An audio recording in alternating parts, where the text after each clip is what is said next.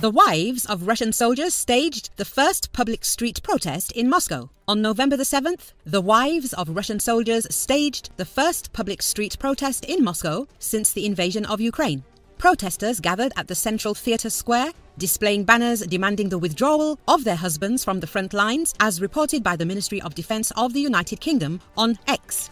According to the information, examples of Russian wives and mothers protesting the conditions of their relatives' service have been appearing on social media daily since February 2022. However, Russia's draconian legislation has so far prevented troops' relatives from coalescing into an influential lobbying force, as soldiers' mothers did during the Afghan-Soviet War of the 1980s, says the announcement.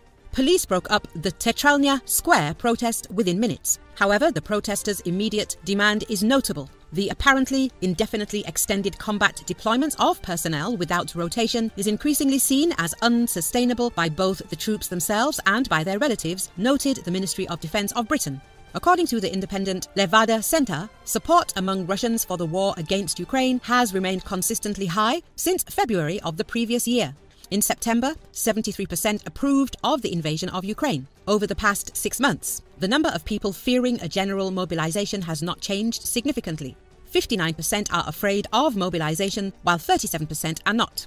Residents of Moscow are less afraid of mobilization than those in other regions. According to British intelligence, the morale of Russian troops has remained particularly low in recent weeks. Cases of entire Russian units refusing to follow orders and armed clashes between officers and their soldiers continue to occur.